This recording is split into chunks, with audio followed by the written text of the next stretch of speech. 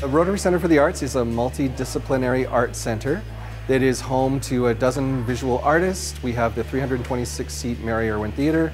We run our own RCA Bistro. We have about 2,000 rental hours in a year for all of our different rooms. And we offer courses in art to children, seniors, adults, everyone you can possibly think of. The Rotary Center for the Arts is a unique venue in Kelowna. There's nothing else like it. Everyone comes in here and we use this for multi-purpose. So we hit every art form and we work with a ton of businesses as well. So we're really unique in that way. So we do a lot of trade shows. We have bridal shows here, psychic fairs, WestJet Wine Fest is always here, TEDx comes here. The Rotary Center for the Arts is a community arts center. We focus on community arts, we work with community organizations, we help them get on stage to develop their craft.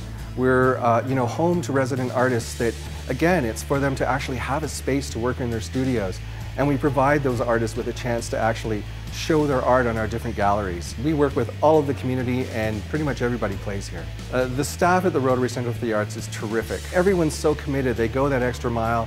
We have to work evenings and weekends to be able to provide these shows to the community, and everybody loves to do that because it's just a fun place to work. It's really such an honor to be nominated for this award. The Rotary Center for the Arts hits 15 years on November 2nd, and we're just a teenager, you know? We're just starting to hit our stride, and we've done a ton of things to get this organization up and going, and we're there. We're everything that we want it to be.